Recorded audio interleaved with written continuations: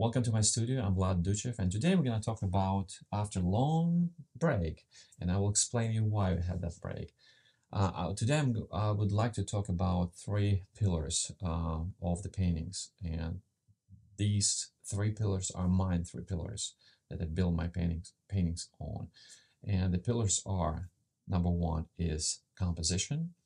Pillar number two is the values, and pillar number three is the hues or colors, the palette. All right, and those three pillars support the painting on top, and the painting, which is very, very, very important, is the story. All right, so let's break those three and the painting apart and see what those pillars and the paintings all about. All right, so let's get started.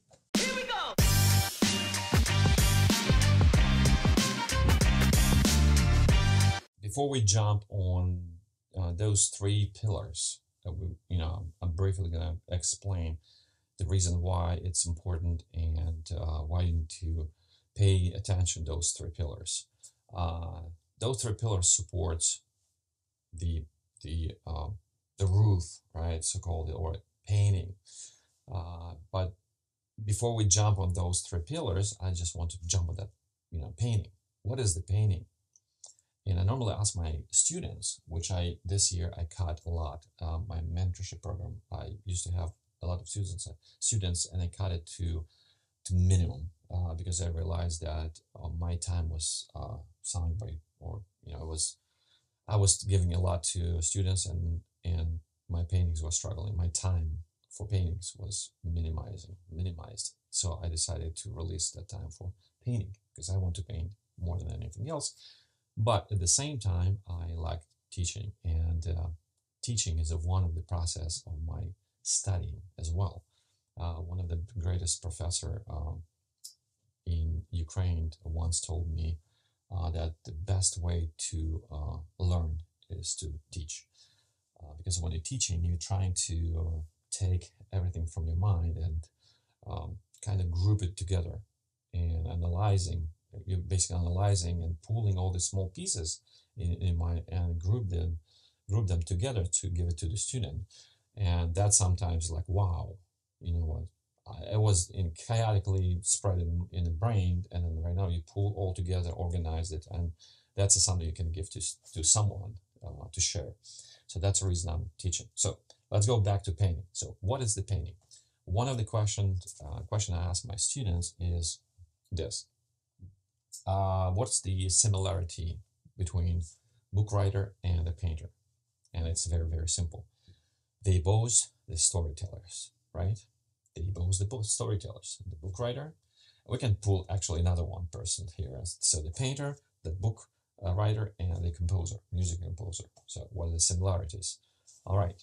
So similarity number one is blank page, or for the painter, it's a blank white canvas.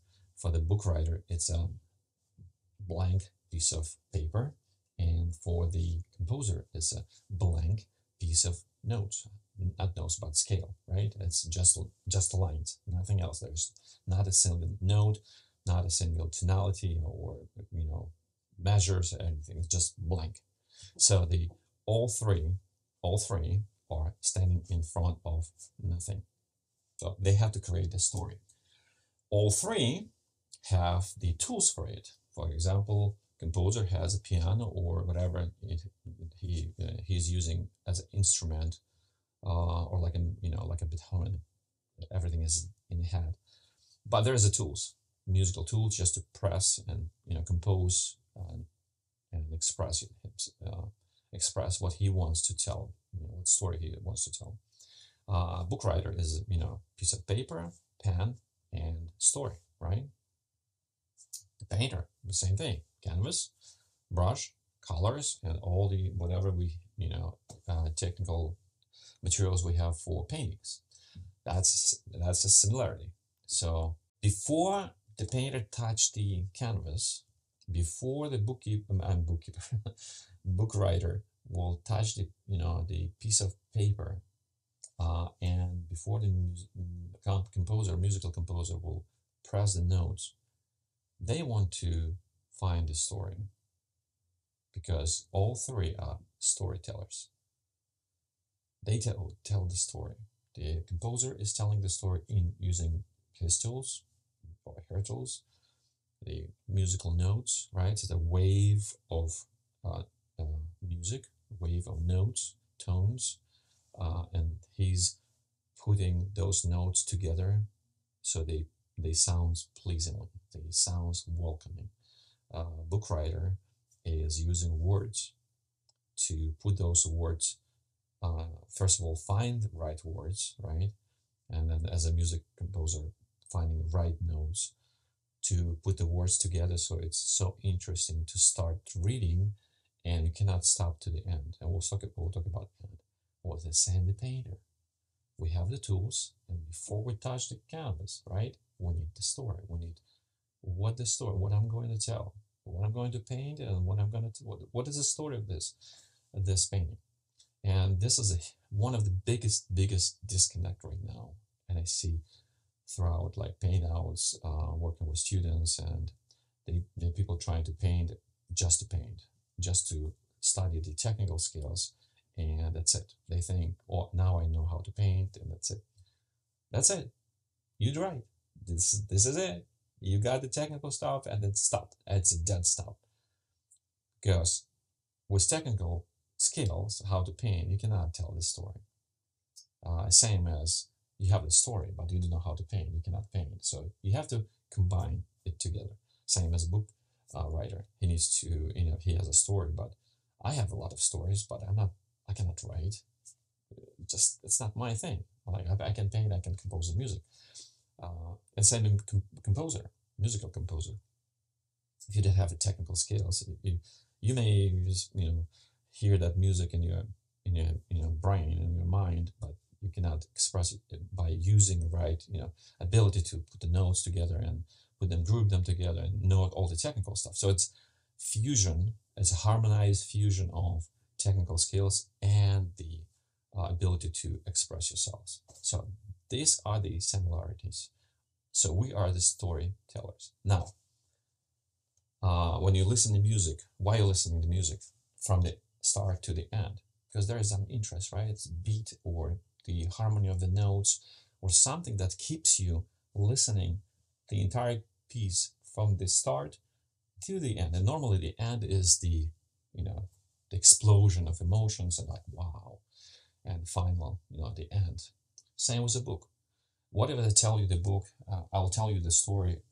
Let's say somebody met and they, fell in love with each other, and then I don't know what the story. And I'm coming up with the story, but what if I tell you in the first chapter the whole thing from start to end, and then I'll tell you now read the rest of the 120 chapters, so I can explain you what I just said in the front, like whole story, right? They love each other, then they broke, and then blah blah blah, and here's the end. Now let me tell you the story. I'm not gonna read the book if I know the story from the beginning, right? So normally the good book is, or good story is, intrigue in the beginning, and then kind of like a music crescendo, or you're going through the book, and then at the final chapter is bam, bam, and the story, right? And it's like, wow. And I spent all this time reading, going through entire book just to enjoy it. Or how many times we actually reading the book, and then a year later we picking that book again and reading it again, because it just give us harmony, it give us peace, it give us emotions, right? Same thing with the music. Why not same thing with the painting? Absolutely yes. The painting is the same thing. You have to tell the story, and you have to tell the story so there's a start, and not this story that it's like whoop, that's it, it's done. No, there's a story and then emotion that's going. So the person is getting into the painting and reading and imagining. How many times we listen to music and we imagine something? How many times we're reading a book and we're imagining the actual sceneries, the people that are talking to each other, or whatever book is all about? We're imagining this. Why in the painting we just look at the painting, that's it? No, that's the same thing. We want to look at the painting and we want to imagine and process it, and don't just tell the story from the first second of your painting, right? You have to give some clue, some intrigue, and then let people imagine what is in a canvas. That's why I love abstract. I love abstract because my mind is like, wow, this is my playground. This is my like sand, whatever they call it when children play in the sand. I love to be there because I can imagine stuff. Painting is all about imagining. So my point is, painting is the story. And if you start learning painting, you have to put it like in the front of you. I will be the storyteller first, and then I will learn techniques, all the techniques of painting to tell this story. If you start from this point, you will be successful. If you start with, no, I need to learn techniques and stories, like, I will paint something, people will be looking at this because it's just gorgeous. No. No. People are not going to look at this because it's gorgeous. Because people will be looking at your painting because it's a story. There is a story behind this canvas. All right. So that is a painting. That's a story. That's the main thing. Now, how to do it properly. So how to get to that story, how to tell the story properly, right, is those three pillars. It's like, let's say, composer, right? He has a note, right? But he needs to put those notes in the right order so they sounds really good. He needs to put the crescendo or diminuendo or forte or piano to make sure those notes are, have emotions. Same on, book writer. He using the right words in the right manner, order, to make sure when you're reading it's pleasing. It's like you creating this emotions or dynamics to get into like main point. Same in the painting. How to you have tools. How to get all this put in order, put in an order that's pleasing. So those three pillars are the tools to get this right story. And the first tool is composition. So the composition is the person who is actually telling the story. Imagine someone open the book and start reading a very interesting book.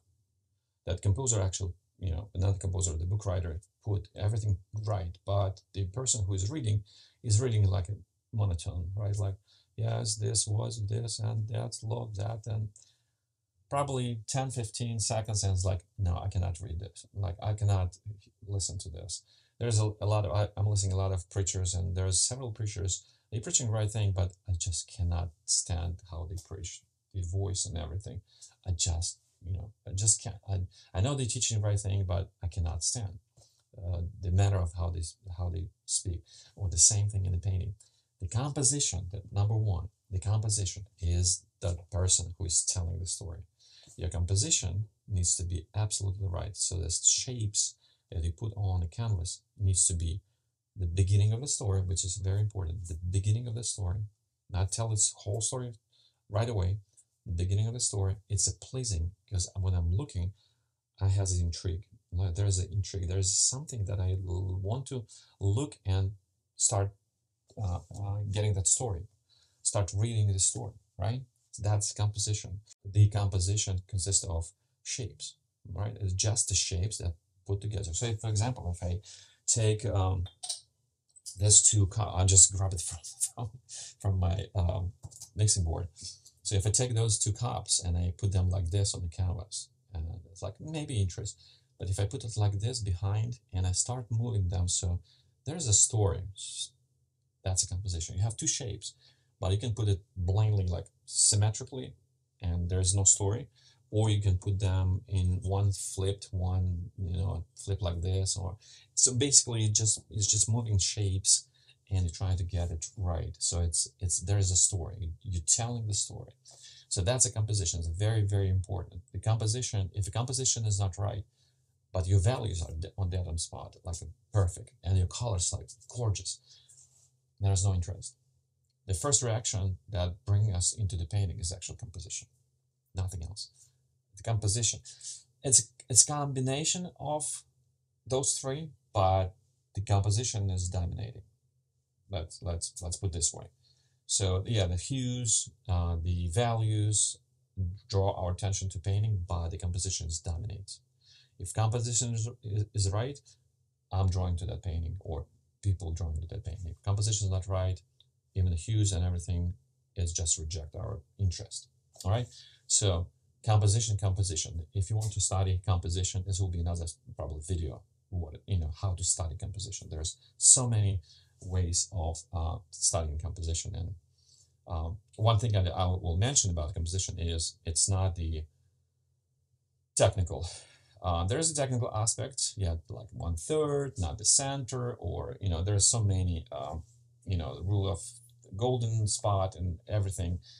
Yes and no. I see a bunch of paintings where focal point, the interest, the story is right in the dead center, and the painting works, and I can look at that painting for hours. I can see a lot of paintings that compose on 1/3, and it's just plain. It's just story that I know from the beginning. So there is the composition is something that is attached to your emotions, and attached to how you placing shapes on a canvas. It can be in 1/3, it can be out of 1/3. It can be in the center, cannot be and can be outside of the center. It's not something that you want to learn because it's a rule. Yes, it's a rule, but that rule is broken so many times as great painters and great paintings from those painters. So we cannot say, oh, this is a rule 100%. So if there's a rule and there is successful paintings that breaking that rule, that this is not a rule, so to speak.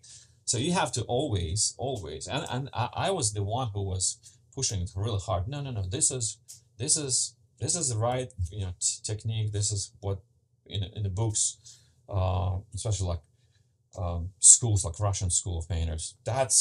Well, you can look at Leviton, you can look at Repin, and they breaking this rule many times. So it is what the story, and they came to this conclusion not a long time ago. The story is the main thing, and you need to support your story. If you don't have a story, then how you put things on a canvas, it's not gonna have the interest. People's not gonna look at this and keep it for years and years, 100 years, or maybe 1,000 years. You need to tell the story. All right, so this is a composition. Again, to study composition, one of the best way to study composition is to find a very good artist with a good, solid composition, and maybe study from this artist. I believe in studying with someone, and I'm not preaching to study with me, but I believe that if you want to be successful in painting, you have to pick someone and study with that person. Maybe one, maybe two, maybe three. You can study composition from one artist, study values from another, and hues from another. That's a composition. Pillar number 2 is the values. So the values are very important as well. The values will keep that interest and support the composition and the story all together. And I normally call, for myself, this is my expressions and my my spiel of those 3 pillars. It's not in the books. It's not academic point of view, and just what I came with in my paintings. So the values, I normally call values the glue of the painting, because the values will glue paintings together. The values will collect and assemble as like a puzzle, assemble the painting together so it's not falling apart. That's it by values. And the values normally, I would highly recommend, how we study the values. Sketch, right? We take the pencil, piece of paper, and then we start putting values. The values normally come from 1 to 10. 1 is darker, 10 is lighter. And we study the values by pushing hard or putting several layers with pencil, or light touch to bring the value up.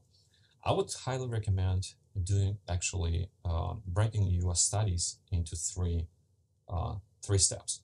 Step number one is on a piece of paper with pencil and studying just composition and shapes. Just put the shapes. You can put some high, light values, but the main point of sketch is the composition with the shapes. So you put the shapes, break it into like three, four main shapes, and see if you can move some shapes around to find that welcoming, very welcoming composition or layouts of your shapes to support your story. That's number one. Now, if you want to study the values, I highly recommend, and I recently started with my students as well, taking actually black and white paint on a small piece of canvas, something like, really small, something like this. It's a 4x6. I have tons. I normally get a gator board, 24x36, and cut in the small pieces, 4x6s like this for studies. This is actually studying in hues and colors. I do the same thing on black and white. And you take a black and white paint. You do acrylic, gouache, watercolor, whatever you're using, medium you're using, or oil, and you take black and white and a white canvas, and you just study the values. And the main thing is to keep the values close together. So if the scale is 1 to 10, you decided, okay, so this painting probably will be on dark tone. So you select 1, 2, 3, 4, and keep the painting in those 4 values, pull them together. Make sure it's not jumping all over. Or you say, this painting probably should be on mid-tone. So you take 4, 5, 6, and 7, and paint your study in black and white, going from 4 to 7, 4, 5, 6, and 7. Keep them together. Or you may say, this painting, let me try this painting in actual high tones. So you move to 7, 8, 9, and 10, and keep again together. Accents, we don't count accents as the value. You have a shapes, and those shapes has a value. Accents is just a touch to point to the viewers to look at this first and then wander through the painting. So the accents is just the accent pieces, so they can be spread around. But the main shade should be in close values. Again, this is my my spiel.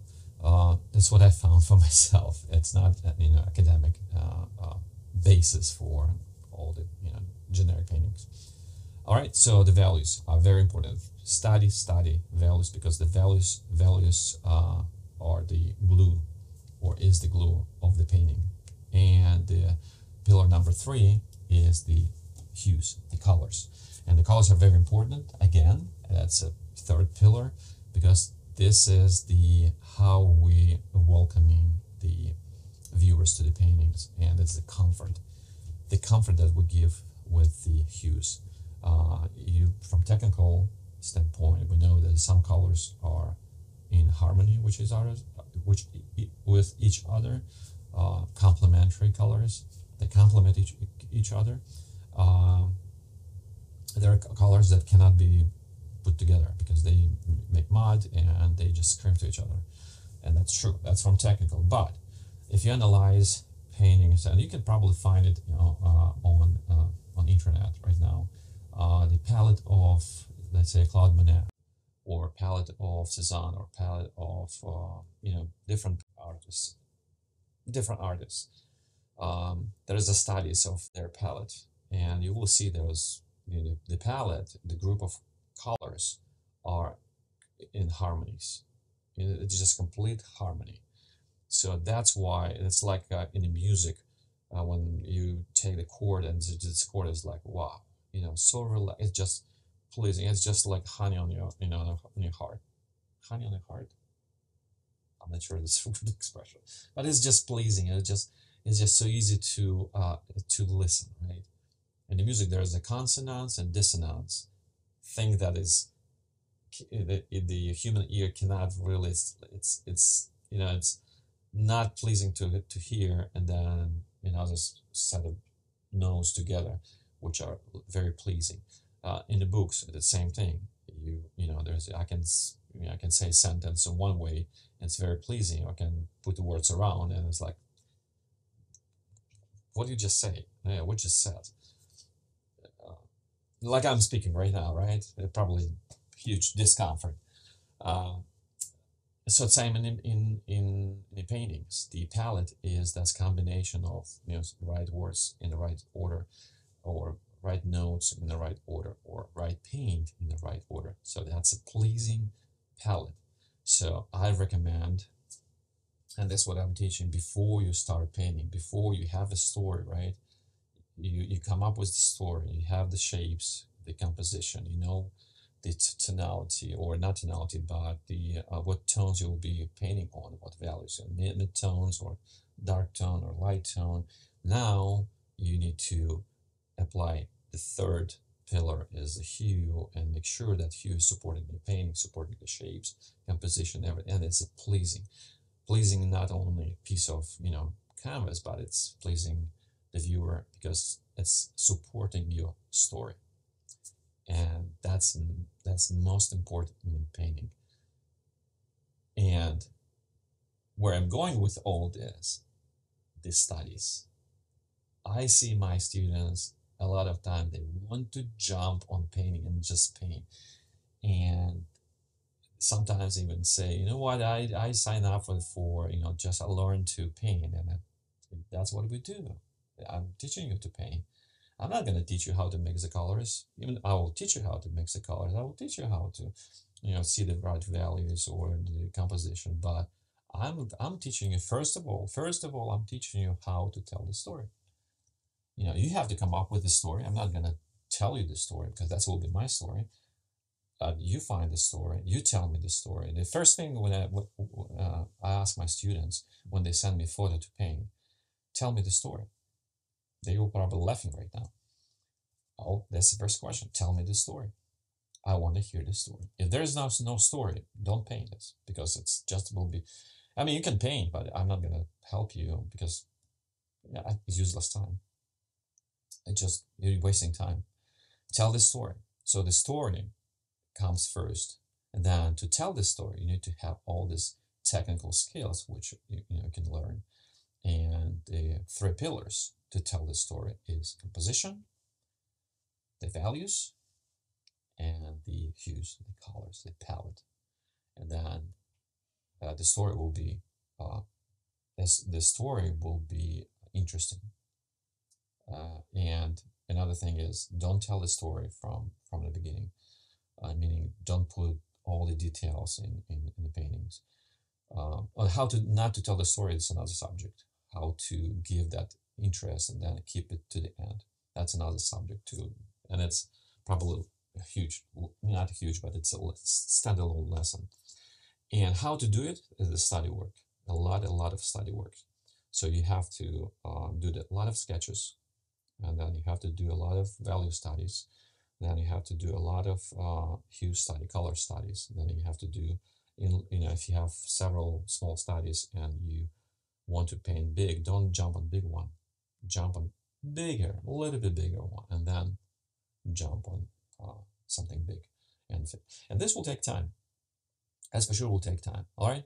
So main 3 points of painting, in my opinion, is composition, value, and the hue, the color, the palette. All right. So that will be all for this part, and second part will be the